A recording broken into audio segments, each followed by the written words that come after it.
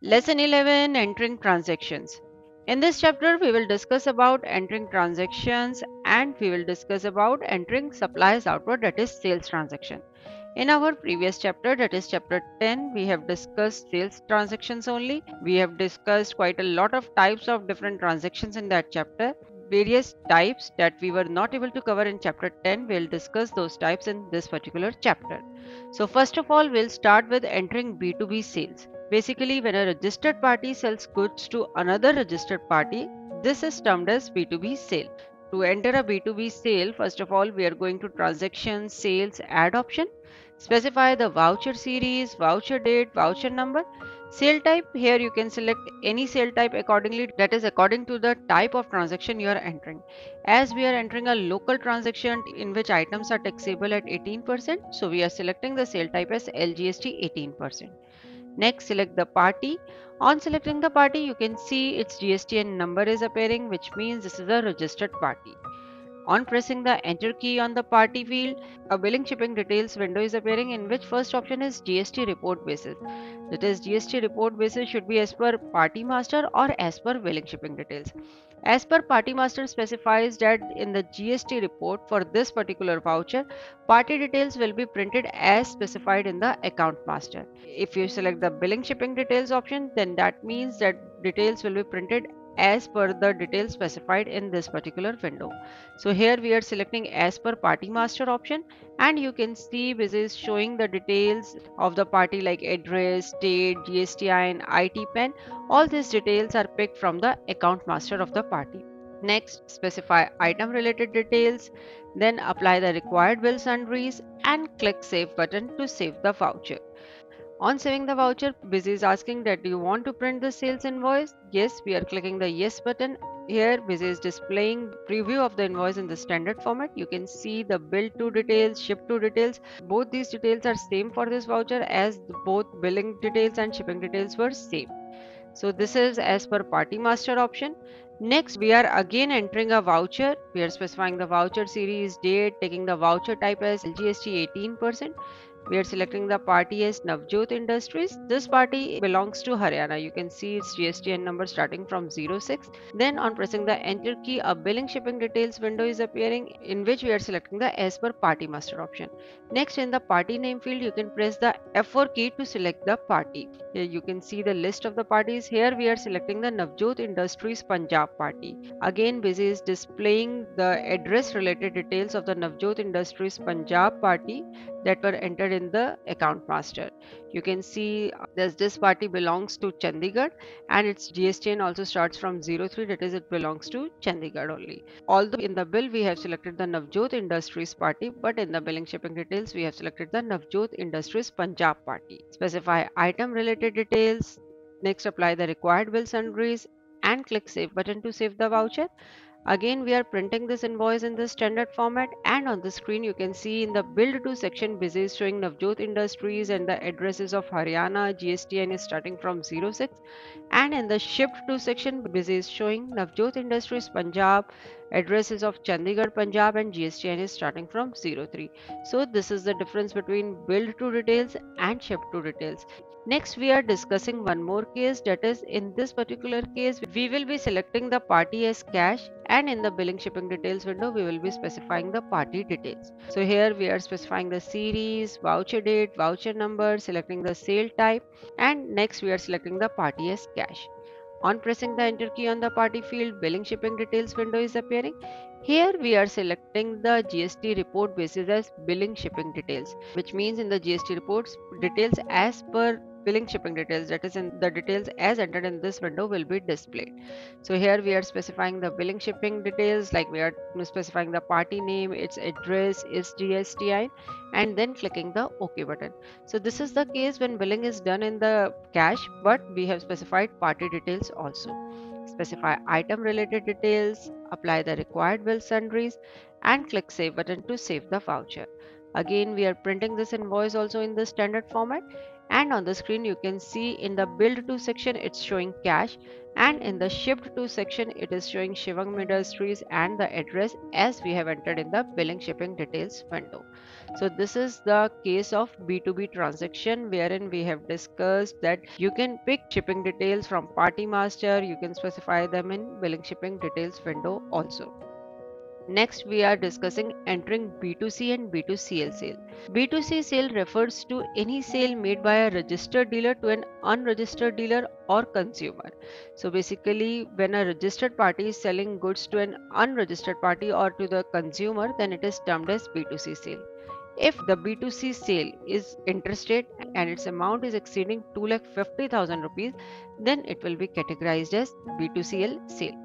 So here we are again entering a sales voucher, specifying the voucher series, voucher date, voucher number. Sale type we are selecting as LGST 18%. Party we are selecting as cash, as we have mentioned that B2C sale refers to making sale to an unregistered party. And specify the item related details, apply the required bill sundries, and click save button to save the voucher. So this is the case of B2C transaction. Here you can note that invoice amount is less than 2,50,000 rupees. So this is a B2C transaction and it is a local transaction also. Now we will be entering a B2CL transaction. For this, we are specifying the voucher series, voucher date, voucher number, and we are selecting the sale type as IGST 18%. We have already mentioned that for B2CL, it should be an interstate transaction. Next, we are selecting the party. You can see on selecting the party, its GSTN number is not displayed. That means this is an unregistered party. Then specify the item related details, apply the required bill sundry, and you can see at the bottom that bill amount is exceeding 2,50,000 rupees. So this is a pure case of B2CL transaction wherein there is an interstate transaction, party is an unregistered party, and invoice amount is exceeding 2,50,000 rupees. Next, we are discussing entering export with tax and without tax transactions. In India, export is basically a zero rated transaction, that is no tax is charged. But in case you have charged, or we can say you have paid certain tax on export transaction, then that tax is fully claimable from the government. So in this section, we will discuss both type of transactions. Like in one transaction, we will be entering export transaction without applying any tax, and one export transaction in which tax will be applied. So first of all, we'll start with an export transaction in which tax is charged. Specify the voucher series, voucher date, voucher number. Here we are selecting the sale type as IGST export taxable. If we open this sale type in the modify mode, you can see it's taxable voucher wise and its region is interstate export normal. Next, we are selecting the party. This is again our unregistered party. In the modify mode, we are opening this party and you can see that its GSTN is not specified and its address belongs to outside India. As we have discussed earlier also that for foreign parties, you will create an unregistered parties because these parties does not come under the GST purview of India. Next, specify item related details. Next, we are applying the IGST export oblique SEZ unit bill sundry. If we open this bill sundry in modify mode, then you can see that its adjacent party amount is specified to no and account head to post is taken as IGST refundable against export oblique SEZ. Export and SEZ transactions are totally similar, so we have created same bill sundry for export and SEZ transactions. And since the tax you will paid on this particular transaction is fully refundable, so here we have taken the account as IGST refundable against export oblique SEZ. Click save button to save the transaction. On clicking the save button, an export shipping bill details window is appearing in which you will specify the shipping bill number, shipping bill date, and the port code, that is the code of the port from where the goods will be dispatched. Here you can press the update port address button also to update any port details. You can see this is showing details of the port code already entered. Here you can modify this information or you can add more port address details also. So this is the case where export is taxable. Next, we are entering an export transaction without tax. Here we are specifying the voucher series, voucher date, voucher number. We are taking the sale type as IGST export zero rated. If we open this sale type in modify mode, you can see its region as interstate export normal and its taxation type is zero rated. Select the party. Again, this is an unregistered party. Specify item related details and in this particular voucher there is no need to apply any bill sundry as no tax is charged in this transaction. Click Save button to save the voucher. On saving the voucher, Export Shipping Bill Details window is appearing in which you can specify the shipping bill number, shipping bill date and port code. Next, we will discuss entering SEZ with tax and without tax transaction. SEZ, that is Special Economic Zone. If you are making any sale to SEZ transaction, then it is also treated as zero rated transaction. SEZ transactions and export transactions are totally similar. As mentioned earlier, we have created the same bill sundry for both types of transaction. So first of all, here we are entering an SEZ transaction with tax. So we are specifying the voucher series, voucher date, voucher number. We are taking the sale type as SEZ taxable. If you open this sale type in modify mode, you can see its taxation type is taxable voucher wise and region is interstate SEZ unit. Select the party, select material center, specify item related details and apply the required bill sundries. Here we are applying the bill sundry as IGST export oblique SEZ unit. This is the same bill sundry which we have used in our export transaction. Click Save button to save the voucher.